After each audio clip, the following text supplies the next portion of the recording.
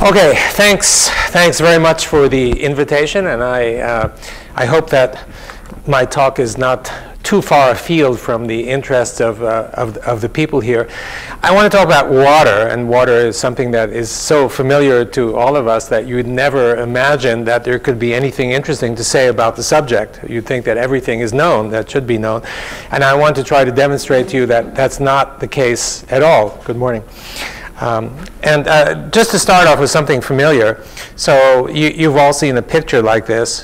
This is a cloud sitting above the water, and you think that the water is evaporating from all areas of the water, yet often you see a single cloud or two clouds forming at discrete points. And so the question is, what's happening to all those other water molecules that are evaporating and rising? What force directs them to that particular location? Just a sort of teaser.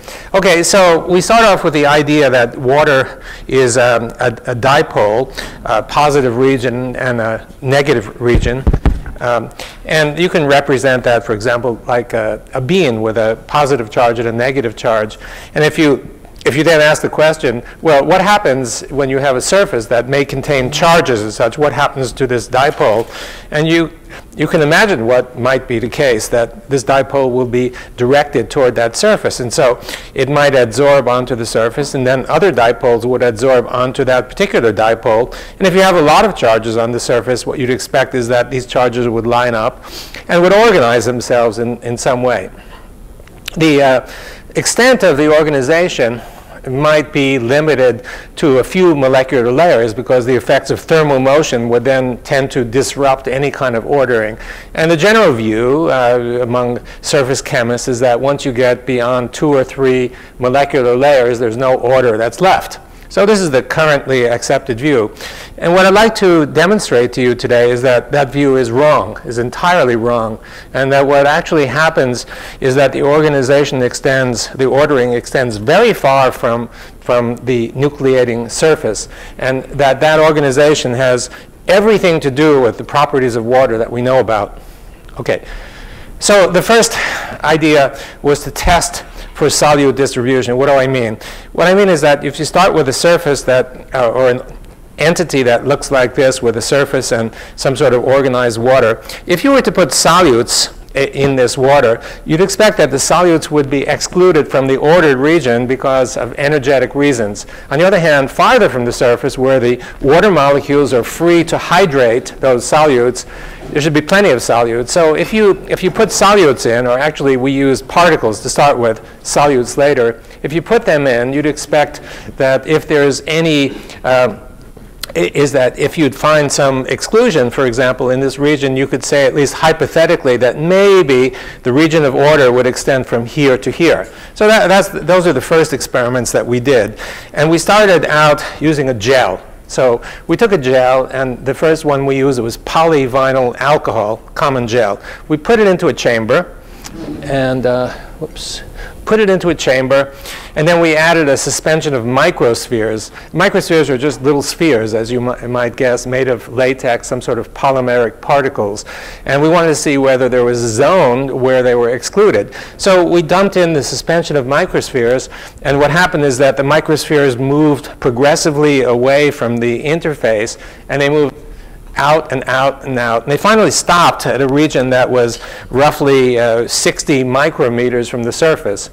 Now, 60 micrometers by the standards of water molecule size is practically infinite. So this is a huge region.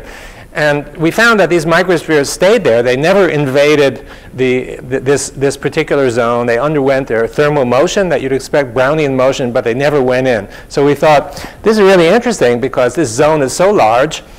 And the implication is that maybe the region of ordering could extend quite far from the nucleating surface. Someone said it must be an artifact. Something about this particular gel must be causing a problem. So we tried another gel. This was a polyacrylic acid gel.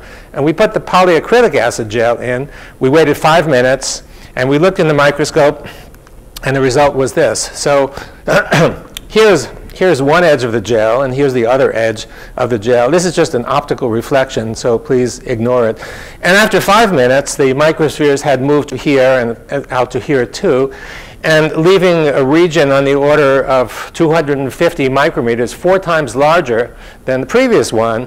And again, it was the same. The microspheres stayed there. They underwent Brownian motion, but they never returned into this region. You could actually see this with your naked eye because it's 1/4 of a millimeter. You could actually look and see. You didn't need a microscope. So we began to see this again and again, and we gave it a name, and we called it, for obvious reasons, an exclusion zone, or EZ for short. By now, this has been confirmed by many people. Nothing new about it. It was actually published in the Journal of Physiology 40 years ago, although we hadn't known about it. So what I want to do now is to get to the basis of what this is all about. And what I want to do is answer 5 questions. The first one is this phenomenon general, or is it just the 2 gels that I showed you? Does it really arise from the ordering of water, or is there something else that's involved? Can water ordering explain the many anomalies that we know exist in water? And if there's order, then what creates the order? What energy? You need to put energy in to create this.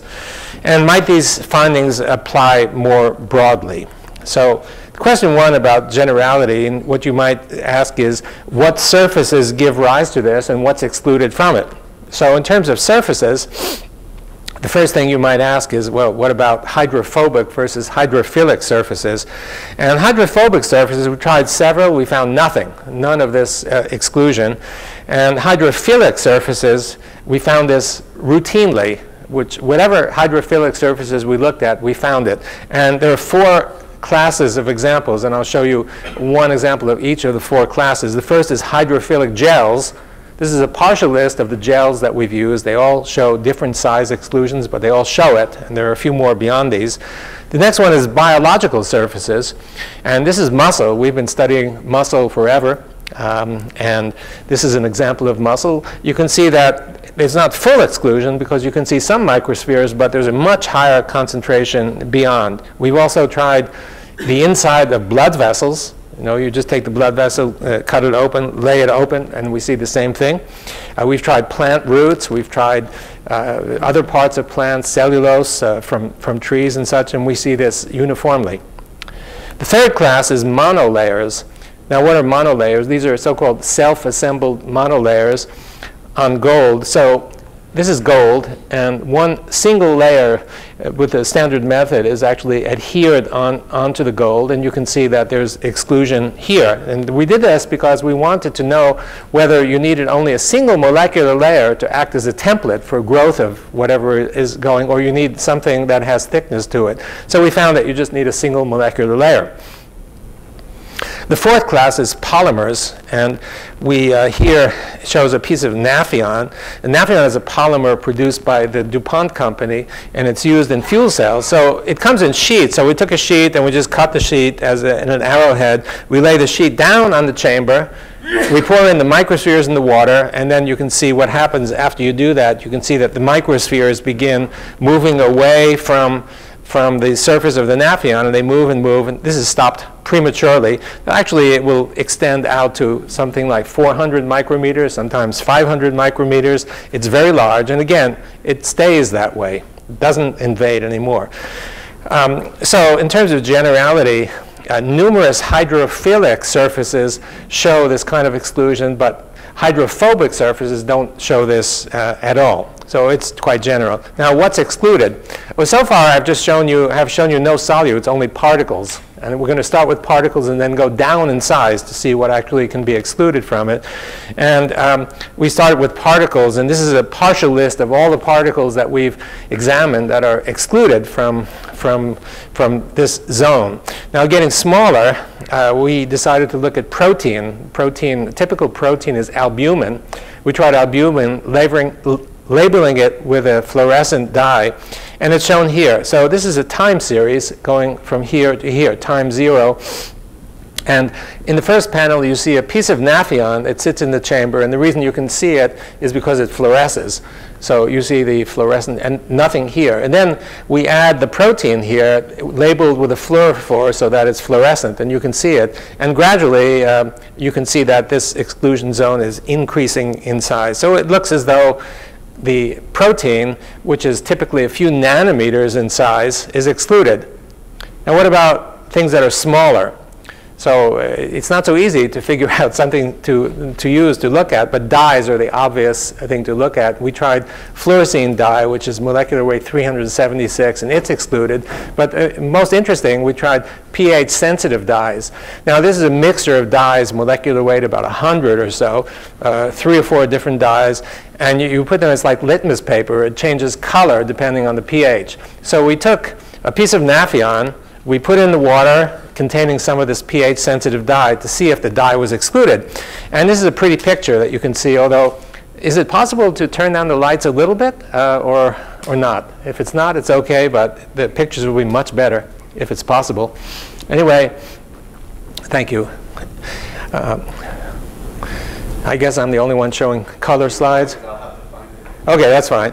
OK, so here's the Nafion, and the point is that here's the exclusion zone, and you can see, you can't see, if the lights were low, you might be able to see that this region is clear. In other words, there's no dye that gets into the exclusion zone region here. You still can't see it, but anyway, if you take my word for it, you can see it really clearly on the screen. And the rest of it contains the dye, and the dye has all these pretty colors, pretty pictures, colors that you can see. And what's important for later, not for this particular slide, what's important is that these colors correspond to different pHs. And the pH here is pH less than 3. Now, low pH means highly acidic, which means you have a lot of protons. And pH 3 is a lot of protons. And so this is a region that contains a huge abundance of protons. Okay, we'll get back to that in a moment.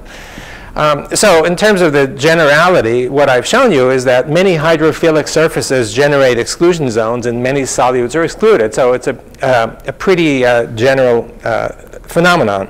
Now, question 2 is this zone really different from bulk water? I've alluded to the possibility that it might be different, but I presented no evidence so far. And now I want to present evidence, although rather than that, what I really want to do is list the evidence and discuss only 2 of the particular experiments. Otherwise, it would take too much time. A lot of the stuff has been published. Some of it is about to be published. And so what's the evidence that this water is really physically different? The first is that we found using NMR, looking, for those of you who are familiar with, is the so-called T2 value, which showed that the exclusion zone water molecules were more constrained. That is, they're constrained, undergoing rotational movement than bulk water molecules. We found also that they're more stable. And we found out by looking at the infrared radiation coming from the exclusion zone versus the bulk water. And the exclusion zone radiates less, distinctly less. And I'll show a slide later, meaning that it's more stable or has a lower emissivity. We found also that this region has a negative charge. And I'll show you the experiments in a moment that demonstrated that. It's not neutral. We found that it absorbs light at 270 nanometers, that is in the UV, and bulk water doesn't do that. I'll show you that one too. We found it's more viscous than bulk water. We found that the molecules are aligned using polarizing microscopy and birefringence. And we found that the molecular structure is somehow different. We used infrared absorption, and we haven't been able to get spectra yet, but we see that this exclusion zone absorbs differently from bulk water. And recently, there should be another one there. I haven't listed it, but Nikolai Bunkin from Moscow has measured the refractive index of this zone. It's 10% higher than the refractive index of bulk water, suggesting it's probably more dense than bulk water. So I want to go over a couple of these just because they'll be important. The first is the 270 nanometer absorption. How did we measure that? Well, it's simple. We used a system that looks like this. There's a slit here and a slit here. The light is passed through the 2 slits, and it passes through this cuvette. And the cuvette is simply a chamber with a slab of Nafion on one side, and water is poured in here. So there'll be an exclusion zone that develops right here. Now, by moving this cuvette either left or right, we could then probe regions far from the exclusion zone, close to the exclusion zone, and inside the exclusion zone to see what the absorption spectrum looked like. We wanted to see whether that spectrum is different from that of bulk water. And we found that it was, and here's the result. So this is absorbance versus wavelength. And these numbers are the distance from the interface, the water-naphion interface. So you can see that if you are more than, say, 500 or 600 micrometers from the interface, the curve is flat. Flat means no different from bulk water. As you get into the exclusion zone, closer to the interface, this one would be right in the middle of the exclusion zone, you can see a giant peak at 270 nanometers. So this water absorbs very strongly at 270 nanometers, but bulk water doesn't. The second one I want to talk, yeah? Could you go back just a second? Yeah. What is that spike? We don't know. It's probably some artifact, some reflection artifact. Yeah, it's probably a machine artifact. We found also that it has negative charge, and the experiment is shown here. So inside means the inside of a gel. This is a polyacrylic acid gel. So here's a gel, and here's the outside. Outside means water. So water, gel, and here's the interface. And we wanted to measure the electrical potential in the region of the interface. And to do that, we took 2 electrodes. So these are microelectrodes used in biology for many years. They taper down to less than 1 micrometer. And so you put one electrode out here somewhere and as a reference electrode, and the second one is a probe electrode, and you move from point to point. So when you're at a distance of 400 or so micrometers from the interface, the potential difference between here and here is 0, which is what you expect. However, as you get closer, you begin to pick up a negative potential, which goes down to minus about 120 millivolts. And the region of negativity corresponds to roughly to the size of the exclusion zone. So it looks like the exclusion zone is negative. So we tried the experiment again. We took away the gel and replaced it with a piece of naphion. And so here's the result with the naphion. You can see that the negativity begins farther from the interface, and it extends to a larger negativity than the other. And naphion has a bigger exclusion zone. So it looks like the region of the exclusion zone, whether it's smaller or bigger, is negatively charged. Now, you'd say, well, negatively charged doesn't really make sense, because if you think about the experiment, you have a gel sitting in the water, a gel sitting there, and then you pour in some water. The water is neutral. So how are you going to get negative charge created from neutrality? How can you take neutral water and give this large negatively charged zone? Well, the only way you can conceivably think of that without inventing charge is to say, well, somehow the water molecule containing negative and positive must split. And therefore, the negative component somehow organizes itself there, but there must be a positive component somewhere else, right? So where might that be? Well, you might think it's going to be somewhere out here. And is there any evidence for a positive region? Well, you've already seen the evidence. You've seen this slide, and now it's turned 90 degrees so that it's similar to the format I just showed you. And here is the naphion. Here is the exclusion zone, which doesn't look as clear as it should be. And I showed you a moment ago that this was negatively charged. And remember, from a previous slide, this is loaded with protons, or actually hydronium ions. So you have negative here, positive here. So if you have negative and positive, then you do have a positively charged region. And just to check whether this is really so, we put one electrode in here, one electrode here. We connected the two through a resistor. And if so, you ought to get current flow from here to here. And this is shown in the next slide. So here's current as a function of time. And it starts at a high value. It comes down and it reaches some plateau approximately. It's not 0, it's a plateau of current. So it looks as though there really is this charge separation. This confirms the charge separation. And so what you really have now is something that looks like this. You have some material here, and the surface or interface is actually right here. And this is water. And this region of the water is the exclusion zone, whose physical chemical properties are different from this. That's sitting here. And then you have a region of bulk water here containing a lot of positive charge right here. So you have minus plus, and basically you have a charged battery in water. Now, charged battery in water is something that's weird, something that you really don't think about a whole lot. But there is a precedent. And the precedent is here. You have water, And you have charge separation with enormous potential gradients between what amounts basically to water. And 80% of the lightning flashes are between clouds, not between cloud and ground. So there is some precedent. So I've shown you the two in red. And if I had time, I would show you more. Some of it's published. Now, if you look at the ones in blue, Can I ask you a question? Sure. From your previous diagram of the battery, yeah. have you invented, that one? Have we? You put two electrodes in there. Yeah. Have you invented the perpetual motion machine? Or have I missed something? Yeah, it looks like a perpetual motion machine, and I'll get to that in a moment, because obviously it can't be a perpetual motion machine. I'll get to the energy of what creates this charge separation. That's the most interesting question of all. Okay. Although it would be nice to invent a perpetual motion machine. Nobody would believe you. I know. We wouldn't get it patented. Okay. So if you look at the blue ones, the molecules are aligned, and they're more stable, and they're more constrained than molecules of bulk water. So what does that amount to? Well, the best descriptor we can think of is a liquid crystal. And so to summarize so far where I've come, it looks as though somehow this material is kind of liquid crystalline, the best thing we can call it, just for generic purposes. It has negative charge. It excludes solutes profoundly. I've shown you down to molecular weight 100, but we have some evidence that even salts are excluded.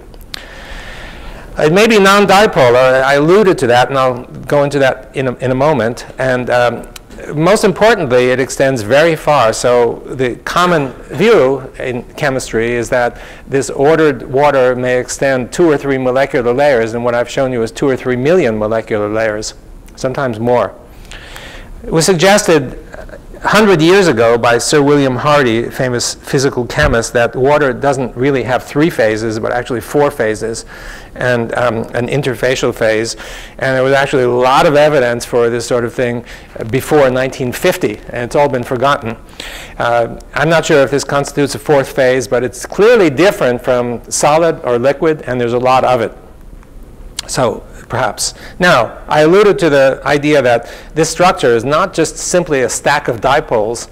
And why do we think so? Actually, I thought so until 2 or 3 years ago, and then I somehow had a revelation which seems so simple that I consider myself stupid for not having thought of it earlier. The first thing is that this region has negative charge, but dipoles are neutral. You see, so you can't have a stack of dipoles which are neutral to give you a negative charge. Doesn't make sense. So something is wrong with that idea.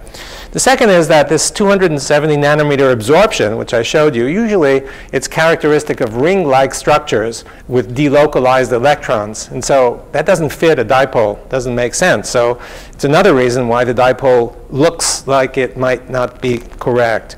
Another point is that we found that this zone is amenable to shear thinning. That is, you have a boundary here, and you have this ordered water, and you impose flow in this direction. And we found that the faster the flow, the narrower the zone. So it looks like it's eroding as a function of shear.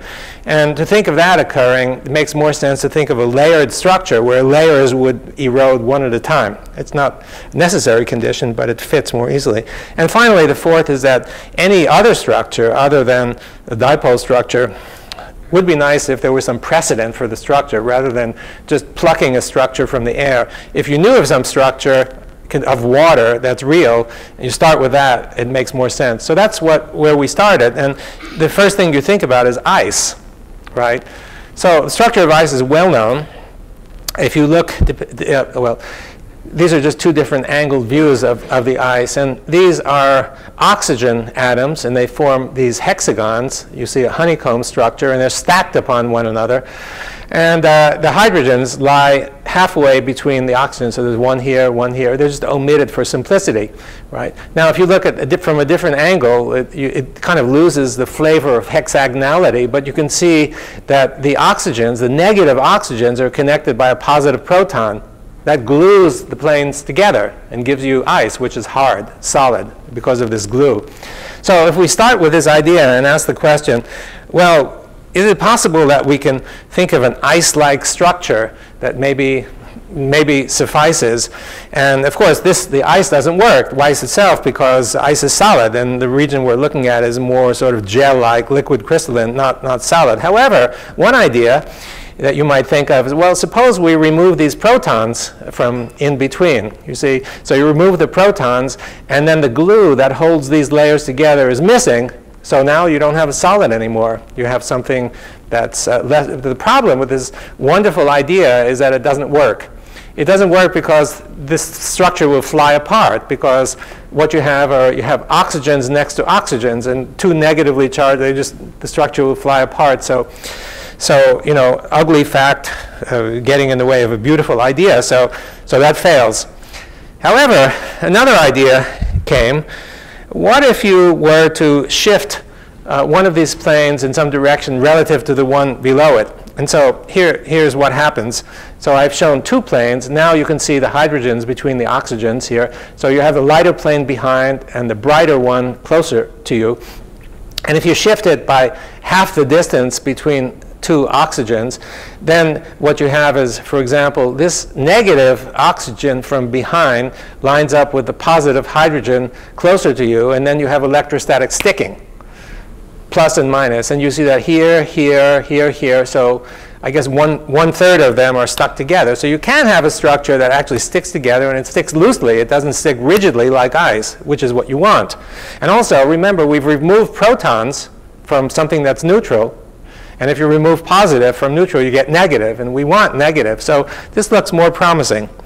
It turns out if you add up the charges in here, you get -1. So that's very nice. It's not 0, it's -1.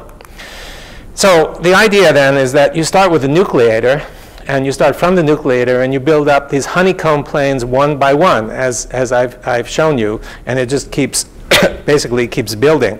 Now, I've shown you that in order to do this, I've taken the upper plane and moved it a little bit at 0 degrees, let's say, relative to the one behind. But I didn't have to move it at 0 degrees.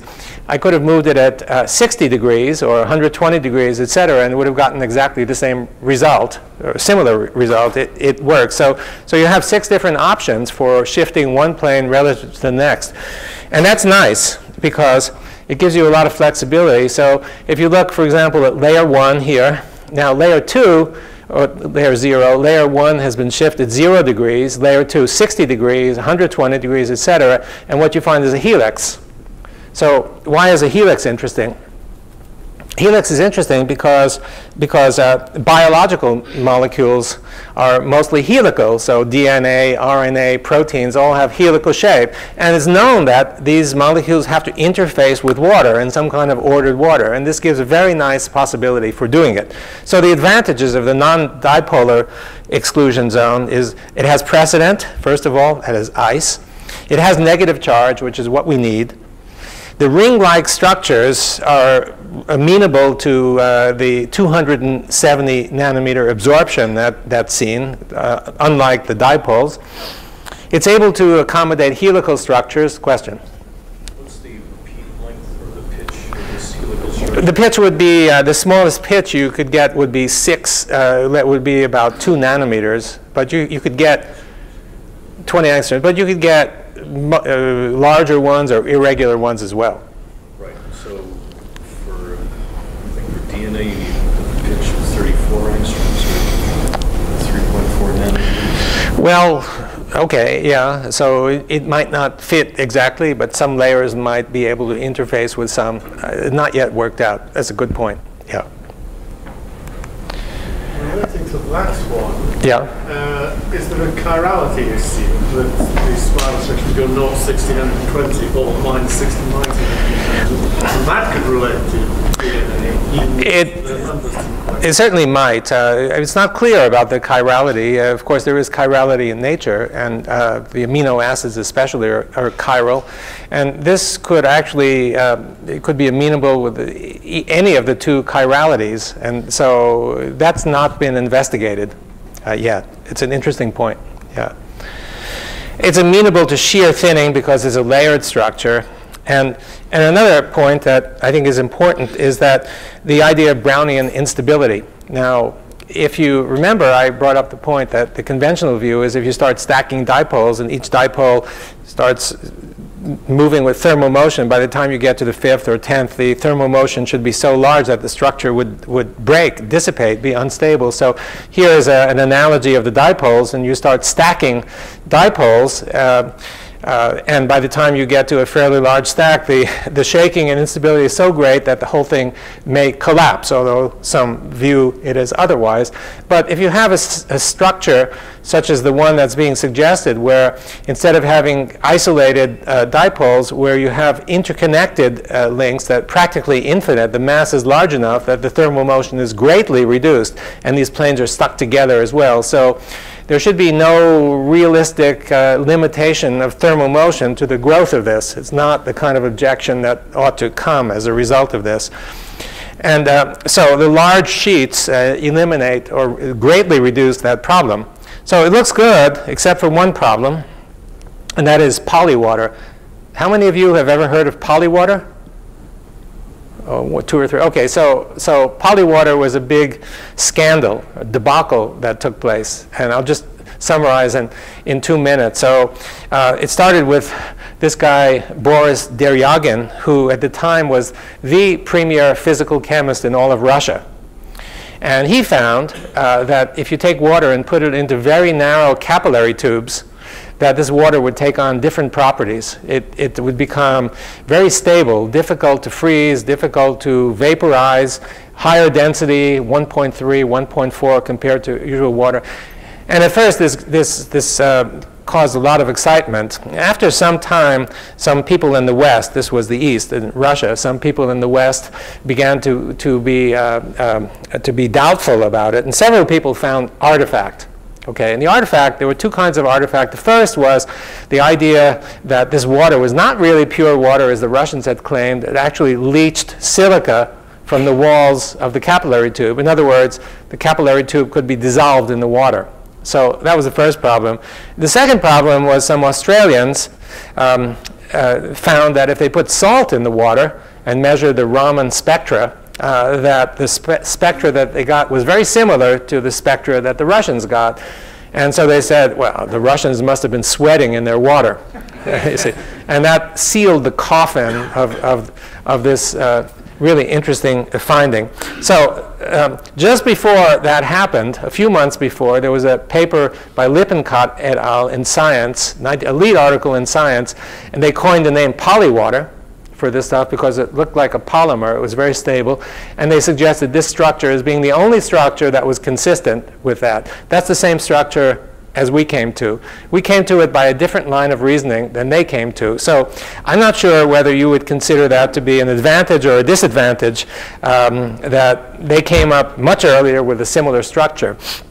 In fact, the idea of contamination in water, what they were using is water, that sort of natural water, because no water can be pure, because water is such a wonderful solvent for practically everything that it's impossible to get absolutely pure water. So the experiments were never criticized, only the purity of the water that was used for the experiments. So it might be that this is actually okay. I don't know.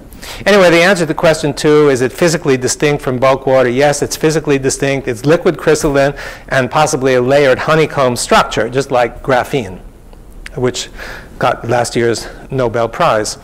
Okay, now, can crystalline water explain various counterintuitive anomalies that are associated with water? So what do we expect from a crystal, from a liquid crystal or any kind of crystal? Well, the first thing is that crystals stick together, like a salt crystal or whatever kind of crystal. And so if you think about your dessert, Jell-O, some of your dessert, it's 95% water, and the question is, how come the water doesn't dribble out like a shower out of it? And there are various osmotic arguments that could maintain the water inside. However, some gels are 99.95% water. I mean, essentially all water with a few little strands of polymer. And those arguments don't really work very well. But another idea as to why they don't dribble out is if you actually think about a gel and what a gel looks like. So it's some kind of matrix containing polymer or protein with great big spaces in between. Now, what happens in these spaces? Well, these are actually hydrophilic surfaces. And we saw what happens with hydrophilic surfaces. They nucleate growth of the exclusion zone. So these regions are actually not filled with bulk water. They're filled with the liquid crystal. They're filled with EZ water. And if it's filled with EZ water, then we can understand why it would stay there, why it wouldn't necessarily leak out. And the other point is that this water should be gel-like. And so when you eat your dessert and you ask the question, why does a gel feel like a gel? You can ask yourself, and the experts in the field will say, well, it behaves like a gel because the matrix, the polymer or protein matrix, has viscoelastic properties that make it gel-like. But a possibility is that the reason it's gel-like is because the water inside acts like a gel, especially in cases where 99.95% of the stuff is water. Crystals can be very stiff, as you know, if you have a diamond ring or whatever. Now, this is an experiment done by a colleague, Elmar Fuchs, and this is remarkable. There are two beakers of water separated from each other, connected by water. There's just water that you see there. And obviously, there needs to be some kind of stiffness of this to hold it. Otherwise, you know, it would collapse. This droop is very small. The experiment itself looks like this. You take two beakers touching each other, put one electrode here, put 10 kilovolts or so between the two, turn it on, and here's what happens. So the water bridges the gap, and then you pull one beaker apart from the other one, and you can see what happens. This is just water. So water is creating this so-called water bridge, and it has almost no droop. Now, ordinary water doesn't do this. However, if it's crystalline or liquid crystalline, then you can imagine under certain circumstances the crystal might be a fairly stiff crystal. I think that could be the explanation for what we're seeing here. Another question is, what about floating coins and other things on water? So this is an old Hungarian coin, and you can substitute a paper clip. If you put it gently on the water, it'll float on the surface of the water. However, if you put it underneath the surface, it sinks right to the bottom. The question is why? And some of you may know, well, of course, water is known to have a very high surface tension, so that's the explanation. However, the reason for the surface tension is generally thought to be that you have a single molecular layer on the top, and because the bonds can't bond with the air, the bonds with other water molecules, you have extra bonds between water molecules that confer kind of additional stiffness. The question is whether those few extra bonds in one molecular layer are sufficient to do this. So we began thinking about it, and we found actually that this kind of crystalline water actually grows at the air-water interface. And the experiment is shown here. So it's basically you take two sheets of glass parallel, seal them at the edges to form a chamber, and fill it with water and microspheres. So you can see that it's kind of cloudy. That's because the microspheres scatter light. So here's air. Here is the meniscus. Okay. And there's a region that forms here. It takes 15 to 30 minutes. It's a clear zone, which means that these microspheres are excluded from this region. Later, they actually sediment to the bottom, but that's roughly in 24 hours. This occurs in 10 or 15 minutes and remains stable.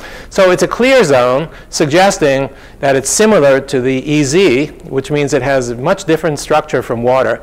We stuck microelectrodes in, and we found that, especially near the top surface, we found negative potential, just like an exclusion zone. And in the next slide, I'm going to show you that this region, this black region here, behaves like a stiff rubber band, a kind of cohesive band that runs along the top, along the surface, thick gel-like band, and that's shown here. This is the same as I just showed you. Here are the microspheres in the water. Here's the clear zone. And what we're going to do, we're going to take a probe and touch the surface and impart some kind of mechanical perturbation. And you'll see that the distance from here to here, the thickness, despite the mechanical perturbation, hardly changes at all. So you're coming up now and then moving from side to side. And you can see that the thickness remains constant. So this is not just ordinary water on top. This is a kind of a thick, cohesive band. And so if you think about why the coin floats on the water, I would like to suggest to you that the high surface tension, I'll get you, okay, is not necessarily just a result of a single molecular layer, but a thick layer that may have the kind of gel-like properties of an exclusion zone. Please. Could you go back to the slide before the movie that shows the SL? Yeah. So could you comment on the shape of the microsphere profile? Yeah. Meniscus? Yeah, we often find here, you mean this and this?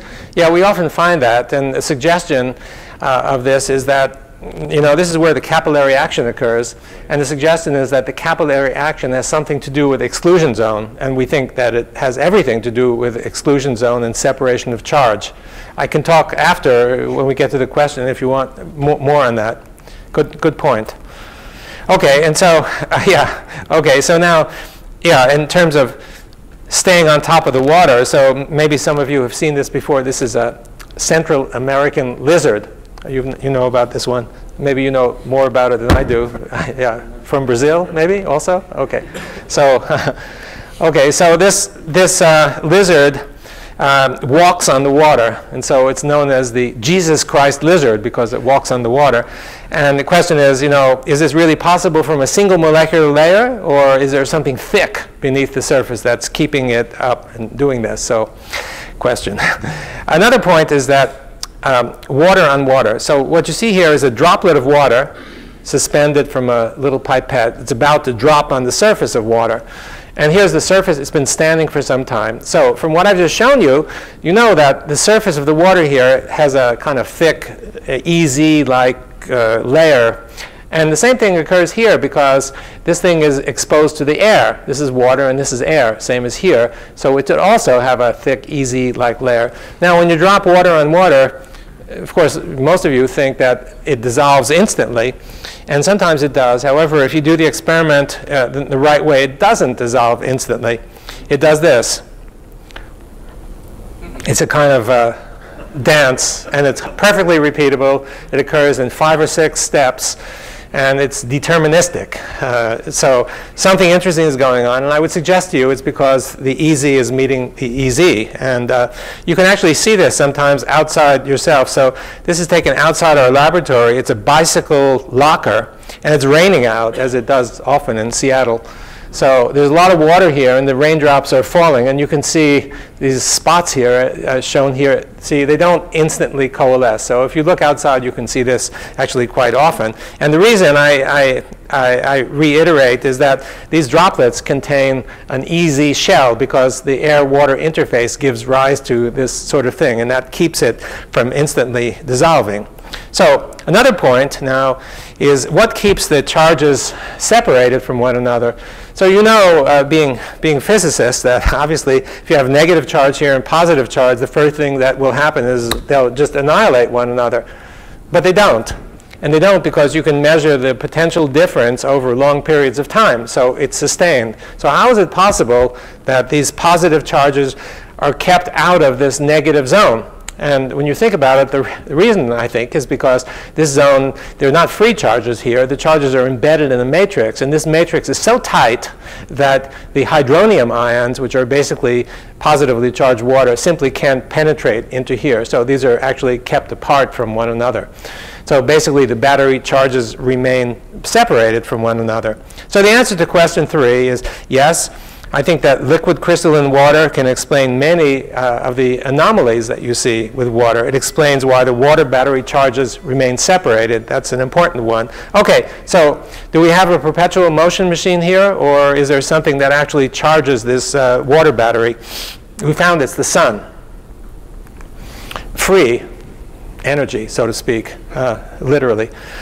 And we found this out first by looking, so pardon the green, we just use green light with a microscope. So here's Naphion, here's the exclusion zone, here are the microspheres. And one day someone came with a lamp, one of these gooseneck laboratory lamps, and shined the light, and voila, this thing grew like crazy. And so we thought, well, we should start doing maybe some real experiments on this. And the first experiment was, so here's Naphion, here's the exclusion zone and the microspheres, and we illuminated using an LED light-emitting diode, very weak, for 5 minutes, and we found that this increased by 2.5 to 3 times through that exposure. So it really looked as though light, or so to speak, light, electromagnetic energy, the photons were responsible for the energy to build this. And someone said, well, you made a mistake because you're using infrared illumination. and 1 micrometer. I think this was a 0.8, I forget which, and maybe it's heating the chamber. And so we checked putting thermometers at a thermometer at various positions in here at the end of the 5 minutes, and we never saw a temperature rise more than 1 degree. These are very, very weak sources. So obviously you want to get spectral information, and so here's the exclusion zone size ratio, that is how much expansion you get relative to the control as a function of wavelength. So here's the UV region, the visible region, and the infrared region. And the result shows, so for example, if you take green light and shine it for 5 minutes, at the end of 5 minutes you get a 60% expansion, etc.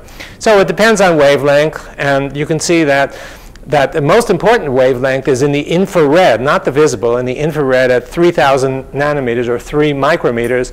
It's well known that 3 micrometers is the wavelength that's absorbed most by the water. So it looks like the wavelength that's most absorbed by the water is the one that expands the exclusion zone the most, which is satisfying.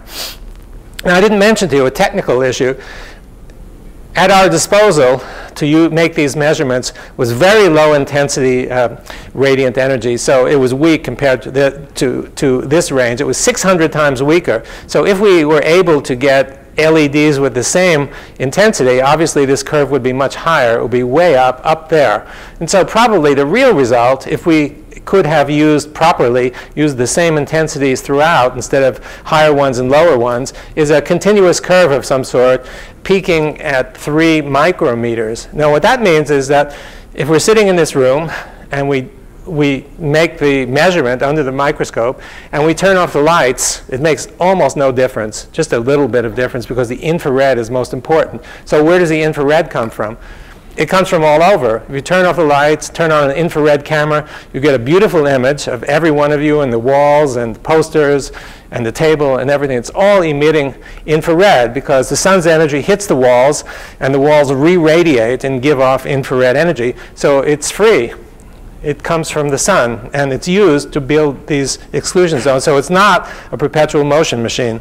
So it's incident radiant energy that builds the exclusion zone and separates the charge. So the answer to question 4 about the energy is it's powered by photons. And these photons order the water and separate the charge in the water battery. So if you think of the energy flow outside, so this is the conventional view that you got the sun hits the water, and it generates enough heat that you can go swimming in the summertime. The water heats up. What I've shown you is a separate, distinct pathway. And that pathway is that the sun hits the water and it imparts basically potential energy. It imparts energy for building order and separating charge. Okay, so whether this is more important than this is not clear, or whether indeed it's possible that you have to go through this one to get to this one. That's also a possibility that we're beginning to think about. So the question is, if you're giving this energy to the water all the time, and the water is absorbing this kind of energy, if it keeps absorbing, it'll explode, right? It's got to do something with this energy. And the question is it possible that you can actually harvest this energy? Can you take energy from a glass of water? And you'll say, it's impossible. But I show you an experiment that demonstrates otherwise. So this is an experiment that a young undergraduate did and came running into my lab, into my office to tell me. It's serendipity. So he took a chamber with water in it and some microspheres in the water so that we could see what's going on, and a tube. This is a tube made of naphthalene, which gives very large exclusion zones, sitting here. Later we did it with a polyacrylic acid gel tube, so it's not distinct for naphthalene, it's more general. And what we noticed in this tube is we noticed incessant flow through the tube. Now, again, this sort of looks like a perpetual motion machine, but let me explain. So we put the tube there, and the flow starts. Someday it will go this way, another day it goes this way. We couldn't tell, but once it gets started, it just keeps going. And so here's an example, the naphthalene tube. Here's naphthalene. Here's the exclusion zone just inside the tube, and you can see it going. And the next slide shows you more or less the same thing with a polyacrylic acid gel with a tunnel cut through. Here's the gel. Here's the tunnel, exclusion zone here, and you can see the flow going through. So there's no pressure gradient here that's driving it. This is so-called spontaneous flow. And we have a few preliminary experiments now showing that you can even do it with the water higher here than here, although these experiments have stopped for a while, so not much progress until next month. Anyway, it's still driving against a hydrostatic gradient, but even if there were no hydrostatic gradient, you're still pushing against viscosity, so it requires energy. So I think this is evidence that some kind of energy must be in the system, otherwise we're back to the perpetual motion machine, which this isn't. And the suggestion I've given to you is that energy is being absorbed from the environment, particularly infrared energy. So infrared energy can be harvested to do work. So again, you know, this seems unusual. You never really think about water doing work, right? However, if you think about it, what I'm suggesting to you is this water is absorbing energy and doing work as a result. When you think about the plant and what it does, it actually does the same thing. It absorbs photonic energy, and that energy is converted into work, growth, flows, metabolism, you name it. The energy comes from the sun, and I'm suggesting to you that the same thing is true here, that the sun's energy is continuously absorbed by this water, right? And the water is not at equilibrium. The water keeps absorbing energy, and that energy can be used to do work. If you accept that, then you have to think about Brownian motion. In the case of Brownian motion, the currently accepted view is that the fluid, the water containing the particles, is at equilibrium with the environment. I've shown it's not at equilibrium. I've shown you that it keeps absorbing energy from the environment. Now, if it keeps absorbing energy, you have to ask the question whether those little motions that you see are the result of very simple transduction, whether the energy that's coming from outside is used to drive those little motions. And of course, if you happen to have a director like a tube, those motions will be coordinated and you can get useful work. This is not useful work. This is random motions, but it is work. So, and that's where we get to the title E equals H2O, because I think the units don't match. But the idea is that whenever you have water, you have energy. The two are hand in hand. OK, so last question. Why is all of this stuff important? I think it could be foundational for various sciences involving water and light. OK, and so here's sort of what's summarizing what I've been telling you, that you have a charged particle or molecule, and around it you have this liquid crystalline water, negatively charged, and positively charged hydronium ions that surround it. And all of this is susceptible to energy from outside. That's what I've shown you. If it's true, then it's different from what you hear read in the chemistry book, because the chemistry book says all you've got is the particle or molecule and a couple of inert layers of water sitting around it, and that's all. So this is qualitatively different from the current view. It's also true inside cells in our body, and this book I wrote 10 years ago, and it's heretical. It suggests that, unlike the current cell biology books, that you really can't understand the function of the cell unless you understand the water and how the water interacts inside the cell. It's central to everything that happens inside the cell. So all of your cells are filled with easy water. That's why they're negatively charged. Now, OK, so you ask the question, what happens if you have more than one particle? Suppose you have two particles of the same charge. Now, you're a group of physicists, so mathematicians, so you probably know the right answer. But so you take two of these and you put them next to each other, close to one another, and they both have negative charge. So I would ask you, they both have the same charge. What happens to the distance between them? Anybody? Okay, everybody agree? Yeah.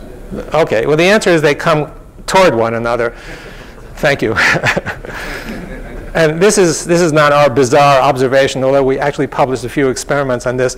This was known first by Irving Langmuir, for whom Physical Chemistry Journal is named many years ago. And the person who really, I think, got it right was none other than Richard Feynman, who in his, no, don't agree? I'm just shaking my head. One more thing to Feynman. Oh, okay. Well, he said, you know, these are like charges, and he called it, he said, like likes like. I think that was in his Nobel lecture. He said two like-charged entities like each other. Therefore, you know, if you like each other, you come together. And he said like likes like because of an intermediate of unlike. So you have unlike charges here, and these unlike charges then create an attractive force that draw this negative and this way, and they keep going. And so when do they stop? Well, they've got to stop because this negative repels this negative, and so when there's a balance, the attractive force equals the repulsive force, then you get stability. It's not equilibrium, it's stability. And of course, if you have a lot of these, then you can imagine the result will look something like this, and that's called a colloid crystal. And this is very well known among physical chemists. They don't necessarily touch each other, they're separated, and they remain that way. And your yogurt might be very similar to this. So now if you go to the question, why does the water vapor coalesce into the discrete units?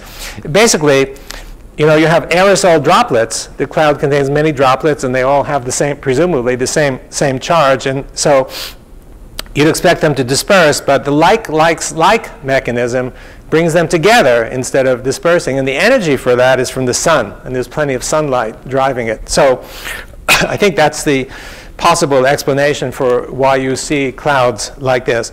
Now, a special example of like is the origin of life. I'm not sure what your beliefs are on the subject, but you know, but you know, step one in the origin of life. Some people would think that, okay, in the primitive Earth, you've got water and you've got some molecules. You don't know which molecules, but molecules that are spread out. But you can't get anything unless they come together to form a condensed mass. So why would they want to come together to form a condensed mass? Well, the dispersed molecules coalesce. If you follow the line of argument, it comes naturally. So you have water and you have the molecules or particles, add sunlight to that, and it drives the like mechanism, so they come together. And this aggregate keeps growing just like the cell, a kind of self-assembly, a very simple self-assembly that doesn't involve complicated chaperone molecules. That's very popular in biology or whatever, very simple. It has negative charge, just like the cell. It has potential energy, just like the cell. And it has the capacity to divide. If you simply change the local pH here, the two will come apart. And so it's possible that step one in the origin of life might be a light-induced aggregation coming together. And all that's needed, as I said, is the sun's energy and molecules and water to do it. Now, if that's true, if it's as simple as that, then you need to ask the question, was it a one-time event that took place when the stars came together 2.7 billion years ago? Or is it something that's occurring, the first step is occurring all the time out there? Something to think about. Okay, another example is that has just sort of come to light, highly speculative, is energy from food. We just had lunch. Okay, and you know what lunch often looks like, and we have the hamburgers and the onions and tomatoes, whatever, and so the question is, where does the energy come from? And we all know the answer from that, right? It comes from the protein in the hamburger. It gives us energy, and certainly the hamburger makes us fat. If we have too many hamburgers, the proteins from the hamburger adds to our girth and our mass, and we become fatter. No question about that. Question? Well, I think there's a lot in the lettuce. We'll come to that in a moment. I think you'll see if you get my flow and gist that there might actually be something in the lettuce, not to make you fat, but okay. So the food's energy. Now, if you look inside the hamburger, what's inside the hamburger? Well, you've got, let's say it's pure protein. Okay, so you have protein here and protein here. It could be fat, but it doesn't matter. Around each protein is an exclusion zone, negatively charged, and around that are these protons that are sitting, or hydronium ions sitting here. So there's no doubt that these guys add mass to our bodies, but the separate question is, where does the energy come from? Is it really from the burning of the protein, or is it something else? Now, if you think about it, when you eat the hamburger, you have negative charge here and positive charge here. That's potential energy. And you know that potential energy doesn't just vanish, it goes somewhere. So you're swallowing, every time you bite into a hamburger, you're swallowing potential energy. And the question is, how much of this potential energy really gets radiated away, and how much of the potential energy gives us energy? And I think the question is not answered. It's not clear what fraction of our energy, as opposed to our girth, comes from the separation of charge in water. We don't know that. The same thing with the apple and the same thing with the lettuce and even a glass of water, because glass of water can also contain pockets of EZ material with separation of charge. There's good evidence for this. I don't have time to go into it. Okay. Another implication is electromagnetic signals coming containing information, and this is wildly speculative. Okay. So if you have a nucleating surface and you have this sort of, you don't have any information here because the structure is regular.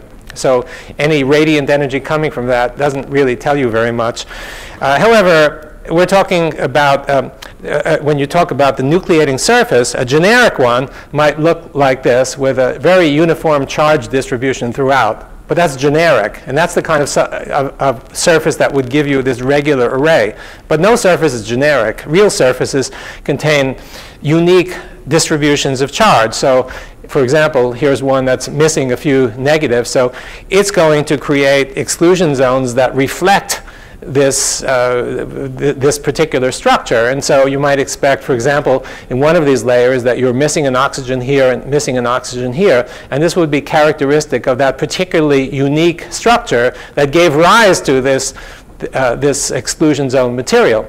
And these defects, you might say, should project over many layers, and that contains information. And so if you have exclusion zones sitting in water, and we have evidence that you can actually separate the exclusion zones from the nucleating surface, then they will contain information depending on what was the nucleating surface that was responsible. So there's information that's contained in here. And if there's information that's contained in here that has long-term persistence, then you have to ask the question, well, you have energy coming into the water, right? And the water may contain some information-bearing EZ structures, certain vibratory modes that are unique to that particular nucleating surface. And therefore, you have information out, and that information that's getting radiated out has some bearing on what was the nucleating surface.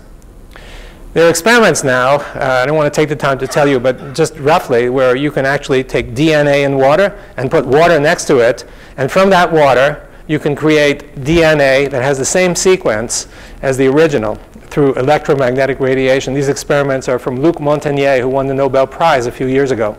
He's coming to our water meeting, in case any of you are interested in the subject, in October. Okay, so it has the capacity for memory and for electromagnetic transmission of information. Okay, finally, I'd like to end with 7 or 8 minutes on non-liquid states. We talked about liquid water. We've talked about the fourth phase of water. I'd like to talk about the solid state, which is ice, and the vapor state, which is vapor. Okay, so let's talk about the solid state first. Now, remember, the proposed EZ structure is very similar to the ice structure. If so, you might think that this EZ structure could be a precursor for the formation of ice. In other words, you have to go through this structure in order to get to ice, and when you melt ice, you should get this structure. In fact, when you melt ice, we found that you always find a 270 nanometer absorption in the melted water. It's transient, but you find it every time. And so there is some suggestion that the two are very closely linked to one another. So the idea is that if you start with this structure and you want to create ice, you start with an EZ structure, you add protons to it, and then you get ice, because there's no difference between this and this except adding protons to it. That's how we derive this structure. And so the idea, where do you find those protons? Well, you have an exclusion zone here, you have charge here, plenty of protons here. If these protons simply enter this region, then you should get ice. We tried to, one experiment to do, actually we have several experiments now. This is one that tested this idea. So this is a chamber with microspheres in water, and here's a copper surface which can be cooled from outside with a thermoelectric device. And so we start at room temperature, and we gradually cool this region. As you cool this region, we found to our surprise that when you get to about 14 or 15 degrees, you begin to get an exclusion zone, and this exclusion zone gets bigger and bigger. And finally, this is the region that turns to ice. So it looks like the exclusion zone is an intermediate structure between water and ice. You have to go through the exclusion zone in order to get to ice. So the possible freezing process is that the water cools, the exclusion zone builds, charge separates, the proton concentration beyond the exclusion zone builds to a threshold, and then the protons rush into this negative exclusion zone, and that becomes ice. So that's a suggestion about how ice might form, which solves some of the thermodynamic issues that have always been associated with the formation of ice. OK, so EZ plus protons give you ice. Now, finally, the vapor state. The vapor state is interesting. If you look at a cup of hot water or tea, this is what you see. Now, most of us don't think about it a whole lot, but this vapor consists of little droplets. In order to be able to see the vapor, right, the droplets have to be at least a certain size, otherwise they won't scatter. If you have one molecule, it doesn't scatter enough to see. But if you have a lot of molecules stuck together, roughly the size of the wavelength of light, then it will scatter, and then you can see it. So the fact that you can see it must mean that what's coming up is very large clusters of water somehow, otherwise you wouldn't see it, which to start with is different from the current view. Now you'll see a few features. The first is that you see clouds here, and if you actually look at the surface, you'll see one cloud coming, then another one, then another one. It comes in succession. It's a succession of clouds that rise right from the surface, one after another. And they may appear in one region, but nothing appears in this region. It's a discrete kind of process. If you look here, you can also see that sometimes it comes in these narrow strings that remain distinct from neighboring strings for a long time, like spaghetti strands drawn out of the water. So this is nothing like what we all think about evaporation. If you also look, you can see sometimes there are little holes here giving you the impression that these are ring-like structures. So we decided to look at this vapor, and we looked at it by, yeah. Do you get this in vacuum too? We didn't try this in a vacuum. Vacuum is awkward for evaporation because it's going to, yeah. But some kind of very low pressure. We haven't tried that. Okay. So we took this and we scanned a laser beam right across the surface, just above the surface, as low as we can without touching the surface to see what's actually coming up. And what we found, oh my goodness, you can't see anything. Well, I'll show you. Maybe you can see here. I'm not sure if you can see here. See, there are kind of rings that you see. I'm not sure if you can see them. They look like donuts that are rising. Circles that are coming up, just like donuts. And so this was a shock to us. When I saw this for the first time, one of the students came and showed me. I couldn't believe what I was seeing. Donuts rising from the water. And this is the default structure. This is what you see most of the time. And these donuts actually are continuous. If you take successive frames, you can see the same donut. So it's kind of like a cylinder that's coming up. So we thought, this is really weird. There must be something in the water that's giving rise to the same kinds of structures. What is that? Is there a corresponding structure in water that creates these? Well, if you look at the water, you see this. And this is a structure that's seen with an infrared camera, one that we have in the lab. You take warm water, and you just look with the infrared camera. And what you see is a mosaic structure. So here are the dark regions, and here are the light regions. Now, this is an infrared camera. Therefore, the standard interpretation is they must be cells, and this must be warm water, and this must be cool water. And that's the reason why you see it. That's a possibility, but I began to wonder whether that's really so, because these are so distinct and so clear. And the question is, could these lines really possibly be real structures that exist in the fluid, not merely a minor temperature difference giving rise to this? And if you look at the exclusion zone, here's a piece of Naphion. Here's the exclusion zone. Here's water.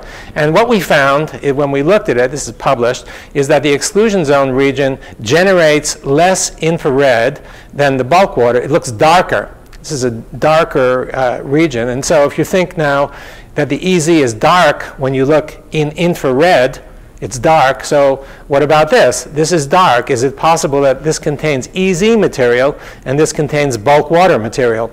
That's a question that we raised. Now, if it's a material structure, containing EZ, something distinctly different from bulk water, you should be able to detect it with your eyes. It's not just the thermal camera that should detect it. Temperature gradients would be difficult to detect with your eye, but real structures are. And so we found, I'm not sure if you can see it because of the lighting. Oh, maybe you can. You can see this is just warm water. My son, the artist, took this picture.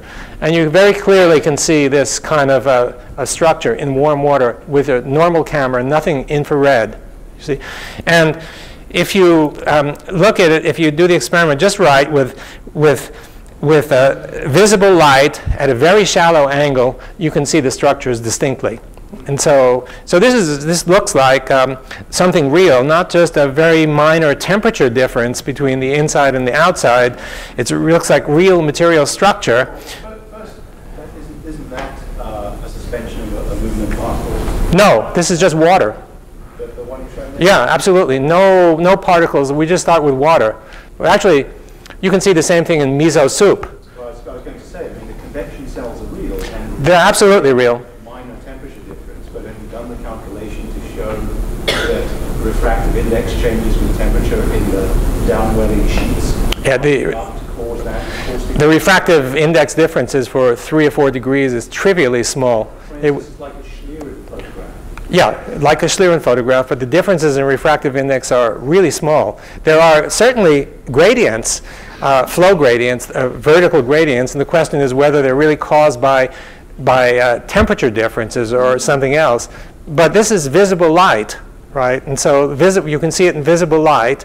It means that there must be substantial differences of refractive index between the two, large ones. Otherwise, you wouldn't see an image that's as clear as you see here. I forget the number, but the refractive index difference is on the order of like 0.01% between water that's at one temperature and water that's 3 degrees higher. It's trivially small. The optics people I've spoken to said you would never be able to detect a clear image with something as a difference as small as that. I'm not sure if they're right, but it's very small. So I know that's the prevailing argument, but we've actually tried other examples, mixing milk with almond milk. One of my Chinese postdocs did that. And he can see these cells, the distinct separation, with no flow. So the flow is not a necessary condition. It usually occurs, but it doesn't always occur, the up-down flow. Question on that one? Sorry? I'm not an optics expert at all, but I would have thought that the geometry that would be most sensitive to refractive index changes would be precisely at grazing incidence, where a 1 degree angle would correspond to either getting into the water or not, because you're nearly at critical internal reflection. I can't answer that. It might be. Yeah, it might be so.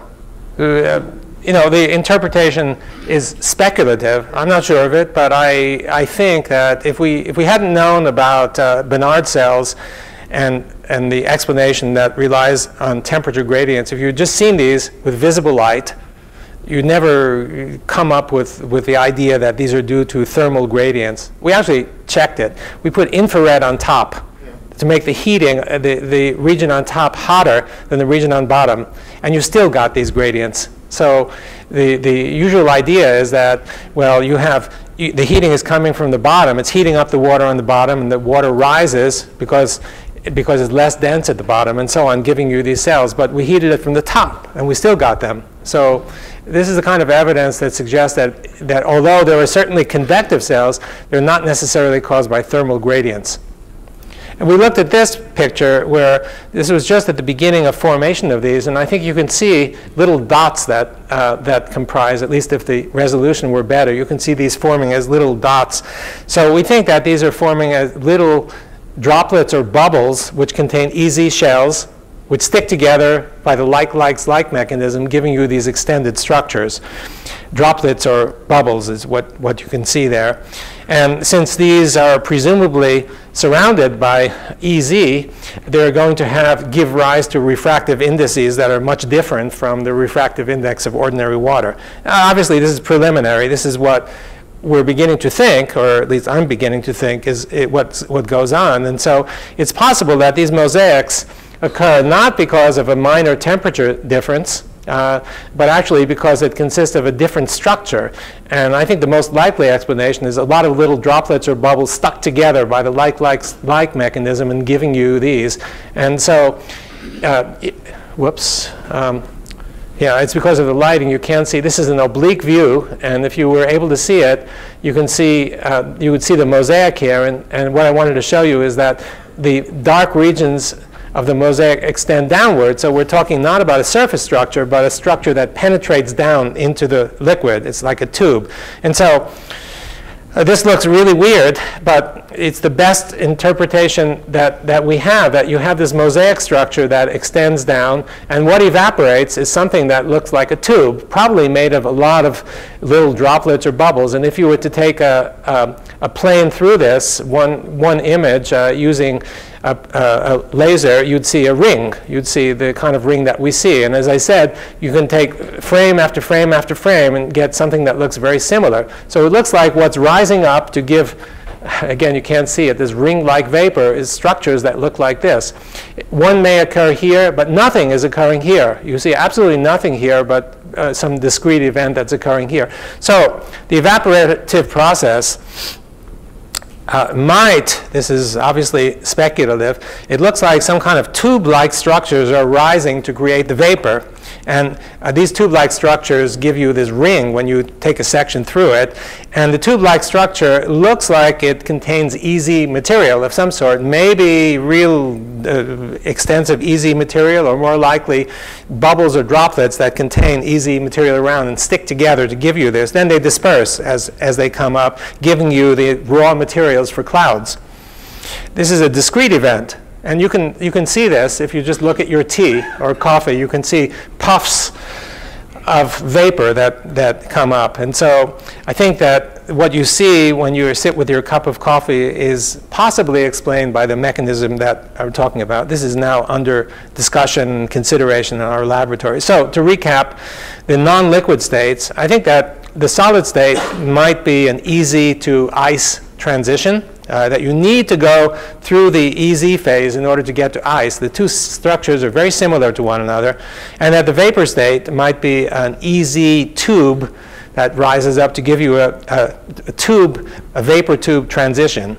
And so the main point is that this exclusion zone, if any of this makes any sense at all, is a necessary intermediate in all of these processes. And if you ignore the presence of these zones, you'll never get the right answer to figure out how evaporation occurs and how freezing occurs.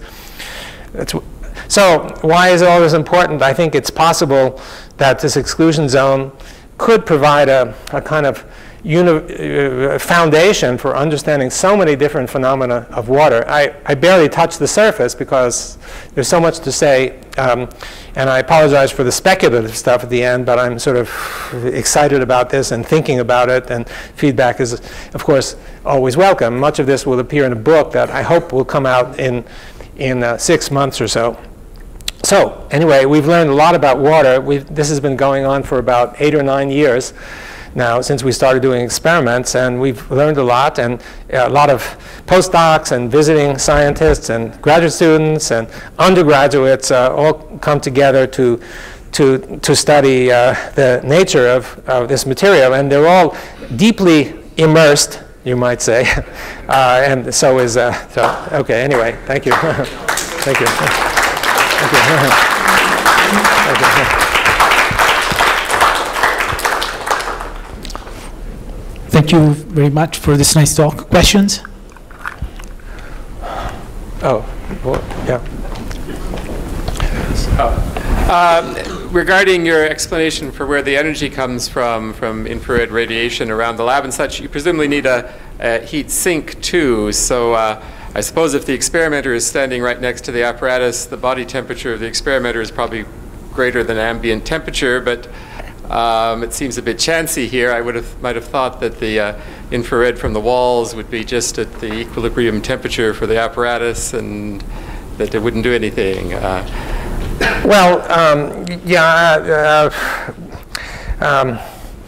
You certainly will influence it. You know, if you're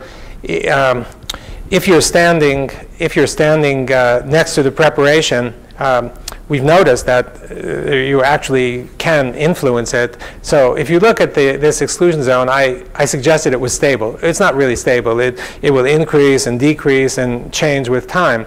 And the question is whether you yourself, standing next to it, will exert some influence. And this could be responsible. Actually, there are many kinds of energy that we found. I didn't have time to discuss it that seem to influence it, and some I'm sure we don't know about because the changes are legion. It's not really stable. And one of those is sound and ultrasound. So again, you're emitting sound also, and so if we put an ultrasound transducer in, turn on the ultrasound, this is 7.5 megahertz, same as used for imaging of embryos. You put it in a chamber, you turn it on, and the first thing we notice is that the exclusion zone gets smaller. It seems to erode, which you might expect because of the friction of the sound and such. However, as soon as you turn it off, it grows past the control value, and it may grow 5, 6, 7 times bigger, stays that way, and then comes back again and goes to the control, completely reversible. We've tried sound also, and the sound seems to do something, but those are very preliminary, so I don't want to say anything for sure. We've tried RF energy, and RF energy does something to it. Again, not so simple, we don't really understand, but it seems to affect it as well. Microwave energy, a lot of different energies seem to have some impact on this. So we're only at the tip of the iceberg of understanding. And so we really don't know about all the energies that are responsible for creating it, but some kind of energy must be responsible. And the experiments I showed you there suggest that in the infrared range, that's much more important than anything else. Yeah, I guess just following up from the same question, the distinction between equilibrium and steady state, this concerns me. You put some evidence there of a continuous flow. Now, I'm just trying to understand this. So energy's coming in from some power source, and it's causing motion. Now, what happens if you exclude the power source? If you seal this container or something, does it still flow? I mean, is it an equilibrium state, or is it a steady state? You know, if you had asked the question last week, I wouldn't be able to answer it. But 2 or 3 days ago, we got results finally from putting in. We put the system into a dewar, a typical liquid nitrogen dewar that's going to block much of the infrared coming in. And sure enough, you put the preparation in, and the student who did it unfortunately for an hour, too long. But when she pulled it out immediately, the exclusion zone was always smaller than when she put it in. I think 5 minutes would do it, but we don't know that yet. So the answer is yes. If you eliminate some of the energy, the thing withers down. So you're really not looking at an equilibrium phenomenon? No, not at all. So this is a flow situation with That's right. With It's a steady state, which is. And what's causing? I mean, when you've got energy coming in from the sun, for example, and you had this flow through this tube, presumably then you're causing dissipation and you're causing heating. I mean, it doesn't seem to me, where is the energy going? Okay, we don't know for sure. However, we have a hypothesis. Okay, and that is some elements of the hypothesis are verified. You have a tube. Inside this tube, this is a Nafion tube or a and we know that there's an exclusion zone inside because we've measured it many times, right? An annular exclusion zone, which is negatively charged. In the core of the tube are all those protons. Okay, so now if you look at the longitudinal tube, you know that in the core is just filled with protons. Now those protons want to go somewhere because they all repel each other. And so outside there are no protons, so they're either going to go this way, or sometimes they don't know which way to go. And we found in 30% of the cases we get no net flow. You get a circulation. I mean, you get a circulation. Right. But the energy must be going somewhere. Well, the energy, see, our hypothesis is that the energy is being absorbed by the system from outside to give rise and to maintain this exclusion zone and to create this continuous separation of charge. If you cut off the energy, you won't have the separation of charge, and the phenomenon should stop. Once it reaches steady state, then it shouldn't matter. I mean, well, no, because what's going to happen is eventually you can't maintain the charge separation indefinitely, or entropy increases. Once it reaches that state, it doesn't require any more energy to maintain. No, I think it does, because I think you have to counter the dissipation or the annihilation of charge. So there's some sort of entropy reduction That's right. associated with That's right. formation of Yeah, destruction. Okay, that's right. interesting. Which links me to this meeting. So the flow keeps going. What? The flow keeps going. It doesn't stop. Well, I said it didn't stop, but it does stop. It goes for an hour or so, and after an hour it starts slowing down, and usually it stops within 1.5 hours. And so the question is why, and I think it's a technical issue. You get so many protons outside that there's no gradient anymore between the inside and the outside, and that's what happens. And we have yet to try it with big chambers, which should reduce that effect. We don't know yet. Treating the flow in one direction, you might have a tube which is slightly larger on one side than on another. We tried that. We tried that, and it always flows, let's see, from the large to the small. Yeah, so, well, I'm sorry. I can't remember. I'm sorry. We tried experiments, and we got a result, but I don't remember the result. But it definitely does do that. You can actually, there are several different regimens of flow that we found, very peculiar flows. You take, for example, I didn't show them for lack of time. You take a bead, a gel bead, and it has a spherical exclusion zone. You put it in a chamber with water, with microspheres, and you find that on the upper surface, all the water from every direction moves toward that bead, radially toward the bead. It comes toward, and then it bends down again around the exclusion zone and comes down to the bottom and keeps circulating. And we see that every time. We see that with many different types of microspheres, many different types of beads, different temperatures of the chamber. And it's the consistent fact is it runs along this exclusion zone. So I think it's possible that all of these flows are due to charge gradients. And so if you go back to the vertical flows that were discussed before, I think a much more likely explanation for these vertical convections is not a difference in temperature or a difference in density, but a difference in charge. Difference in charge is really powerful in driving flows, especially if the charges are right on the water molecule, as in the hydronium ion. Then you have a tremendous force that can move molecules every which way. I think this is a central issue for biology, where inside of cells you have all kinds of flows that nobody really understands. This comes naturally. Also, if any of you know about biology, there's something called a proton pump in mitochondria. This is a proton pump. It comes naturally as a gift of the energy from the outside. It just pumps protons. It accumulates protons. So. Okay. On the subject of clouds, I should also suggest that on the planets and moons there are clouds of ammonia and methane and stuff like this, which clearly have very, very different chemistry.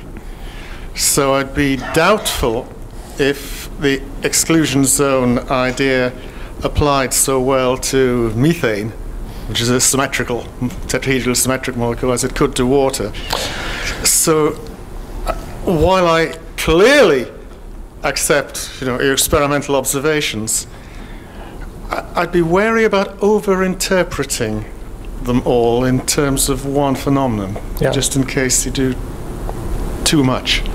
I buy your concern. We tried other liquids besides water. At first I thought, water is central to life and water is unique and these things are unique to water. We found that's not the case.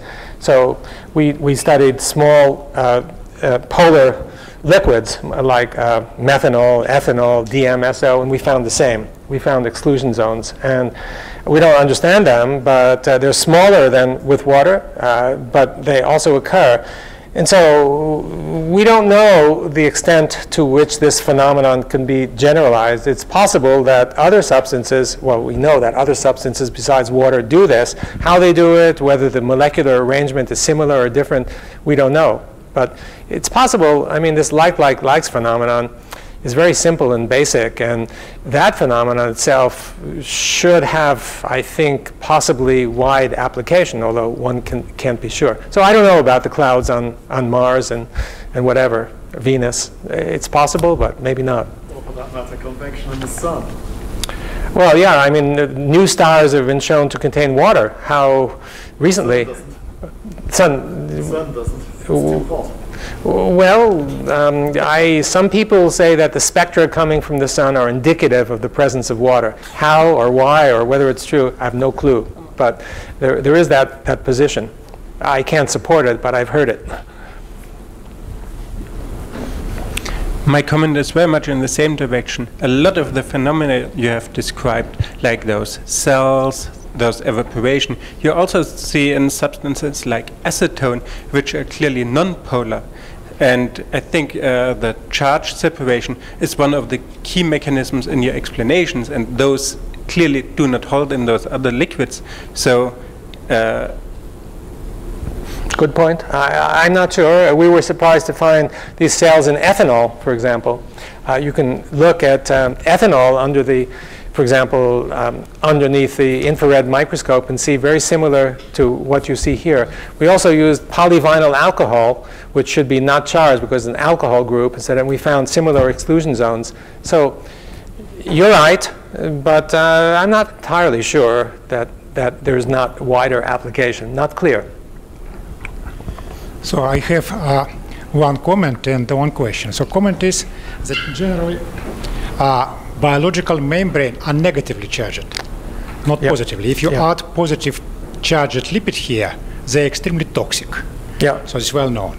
Another question is that... That wasn't a question, that was a statement. No, this is statement. If you want a response, but go ahead. But the question is next. So normally bacteria pump proton outside, and then this proton comes in back, and this is classical mechanism of decoupling of energetic in the bacteria. In the mammalian, this is happening within the mitochondria. The point is that it pump proton outside, then its proton used to go inside and used for biochemistry. If you have exclusion zone and proton comes out in the bulk, you can forget it. Because of course there's no way that bacteria can increase proton concentration in the Pacific Ocean. So it works only if proton not escape, or only on the close vicinity. But if your exclusion zone is exclude proton or immediately neutralize it because it has an extra negative charge, so in this case I don't understand how this mechanism could work at all. Okay, there are 2 points that I'd like to respond to. The first is really neat. The bacteria, basically the bacteria is one big exclusion zone because the inside is filled with protein that builds this kind of ordered water, and basically, and outside, of course, if you have a big exclusion zone, outside are going to be protons, and your argument is that, well, they're going to go away into the sea. However, remember, this exclusion zone is negatively charged. The protons are positively charged. Some of those positive charges then cling to the negative charge. They don't all disperse. Some of them disperse, but some of them cling. So you always have a ring of positivity surrounding the bacterium. Now, another question is, if you have an exclusion zone that excludes them, how do they ever get in, right? And I think the answer to that is that we've found in instances I haven't had a chance to discuss that sometimes there can be breaches in the exclusion zone, holes in the exclusion zone that basically form channels through which the protons and other molecules can penetrate. Otherwise, it's impossible because the cell needs to communicate with the outside world. If the cell had a complete exclusion zone around it, it couldn't do anything. And so it's necessary for that to happen. And we found on actually membranes made of Nafion or cellulose acetate, we could actually identify those channels through the exclusion zone. So I think that answers some of your questions, but obviously not all.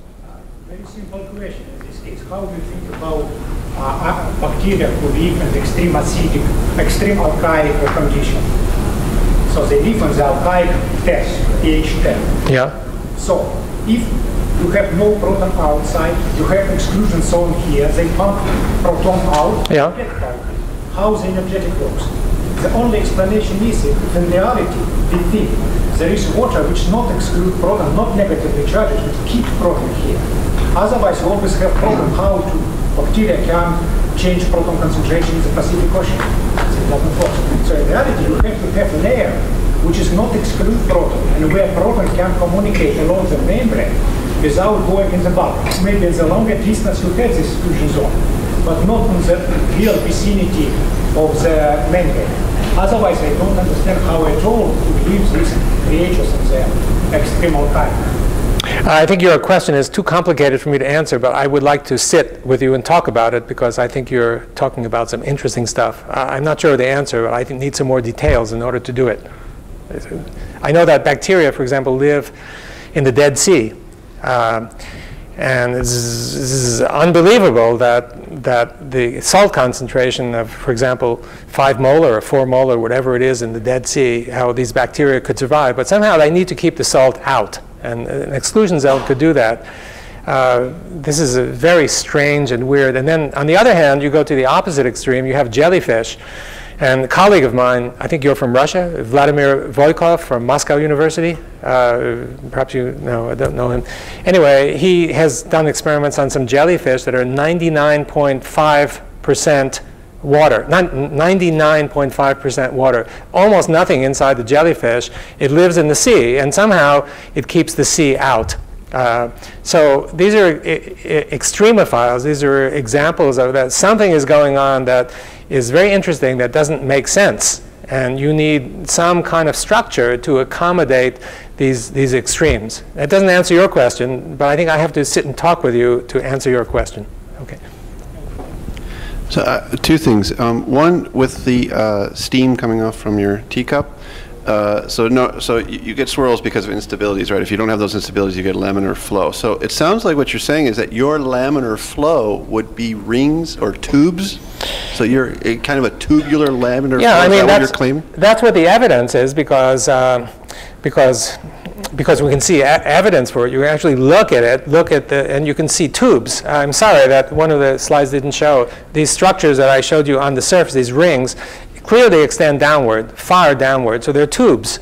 So de facto, you have some tube-like structures that extend down. And then what we see in the vapor is we see tubes coming up because we see a ring rising, but successive images look just the same, which means that the ring is a cylinder that's rising.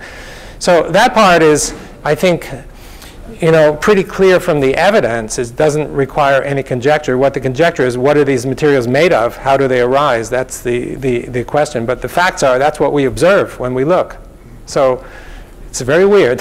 And the second thing is when you were describing how ice is formed. Yeah. So you were saying that the reason there's this charge separation, so whatever this positive is made up of and whatever this negative is made up of, that there's a separation because of a lattice structure and this positive can't get into the lattice, right? So when the ice forms, maybe I missed it, how does it get now into the lattice? Yeah, that's a good question. I didn't talk about it because it's one step of complication. And I think what happens is that I'm sorry, I won't be able to give you a full explanation, but it's a hydronium ion to start with. And as a hydronium ion, it can't get in because hydronium ion is water plus a positive charge. That's too big to enter that lattice. However, a proton can enter the lattice. And so if you have a way to dislodge the proton from the water, it'll go right in, and it's drawn toward this huge negative charge that's situated in the exclusion zone. And so the mechanism involves building enough of a charge concentration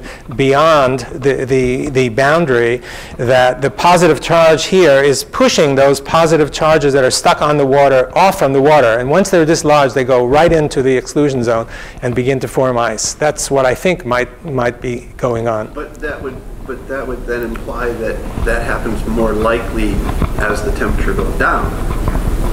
Right, yeah, but not 0 degrees necessarily, because as you know, it's not true that ice freezes, that water freezes at 0. It freezes anywhere between 0 and minus 60 or 70 degrees, which is called supercooled water. But all that means is supercooled water means that there are situations where the water doesn't freeze at 0 degrees. Very nice experiment by some Israelis, a guy named Lubomirsky. He put a pyroelectric surface next to water to see how it affects the freezing. Now, this could become negative or it could become positive. If it's negative, it inhibits the freezing. If it's positive, it facilitates the freezing. So in other words, they found that if you have a positive zone next to the water, it helps the freezing, which is consistent with what we found. And oddly, in order to get that positive charge right next to it, they had to heat this pyroelectric device. And despite the fact that they actually heated it, the ice froze more easily, the water froze more easily and at a higher temperature than if they had the negatively charged surface. So they concluded that the charge was critically important in all of this, and I think it is too. I think the reason why ice doesn't always freeze at 0 degrees is that the critical variable is not the temperature. Critical variable is the charge. That's the reason why we have so-called supercooled water, that water freezes at a variety of temperatures. Or the heat could have added instability or something. Yeah, it goes in the opposite direction, though. You'd expect that adding heat to it would prevent the freezing, but actually facilitated the freezing. That was the surprise in their results. I wanted to ask a question about the nature of, right here, the nature of the evidence for the source of the charge separation being infrared radiation. So have you looked at absorption in the infrared, for one? Have you got a candidate microscopic mechanism for how infrared radiation, at one length scale can induce this phenomenon at a totally different length scale? And then finally, on the sort of speculative end of the section, if you do have those connections of different length scales, does this have anything to do with sonoluminescence potentially, or not? Yeah, well, okay, you ask a lot of questions. So first of all, with the infrared, do we have a mechanism? We have a speculation. I think the speculation is that what the infrared does is it loosens up the bonds between bulk water molecules. And the reason, allowing the water molecules to participate in the reaction that builds the exclusion zone. And the reason I think that, and it's not a direct effect of infrared, but an indirect, which just loosens up the bonds between the water molecules. The reason is that we find that other sources of energy do the same thing. So it's got to be, facilitate the growth of the exclusion zone. So therefore, you'd think that it's something indirect rather than something direct. You'd think that all these kinds of energies must be doing something, and the only thing that made sense to us, or makes sense to us, is that somehow this loosens the bonds between the bulk water molecules, which allows the individual molecule to participate in the growth of the exclusion zone. That's a speculation. We don't know. The second is, it's not so clear that there may be a distinction between two phenomena. One is the growth of the exclusion zone, and the other is the separation of charge. The way I presented it to you, I said the two are one and the same, and I think as the exclusion zone grows, they are one and the same. But in terms of maintaining the exclusion zone, I think it's more likely that the UV, this 270 nanometer absorption that you find, is probably more likely to be responsible for the maintenance of the charge separation. We have indirect evidence for it. I won't go into it because we haven't explored that enough, but I think that's a more likely interpretation. You had another question, but I forgot what it was. Oh yeah, so the some of you know about sonoluminescence, the great heat, the temperature rise that when you put ultrasound, you can see light that's coming, and the presumed temperature rise is enormous. Some people have speculated, I guess, that the temperature that you can get is higher than the temperature of the sun, or something like this. Well, you're basing that on infrared radiation and interpreting infrared radiation as being reflective only of temperature. But as you know, infrared radiation is the product of emissivity and temperature. It's not just temperature. And so if you get a change of emissivity, for example, if you go from one structure of water to another structure of water, that will give you a difference of infrared radiation. If you have charges that are concentrated, for example, like protons, as soon as you get protons that are created, these protons are moving around like crazy because they repel each other, and you can see them. You can imagine that as the protons get released, they're repelling each other, and you get tremendous movements. Well, tremendous movements of charge give you a huge infrared signal. So it's possible that what is usually interpreted as a huge temperature increase could be nothing more than the evolution of protons that are repelling each other and moving wildly around. I think that's a possibility. We have plans to study that, but we haven't gotten to it yet. It's a good question. Okay, let us thank the speaker once again. Thank you. Thank you.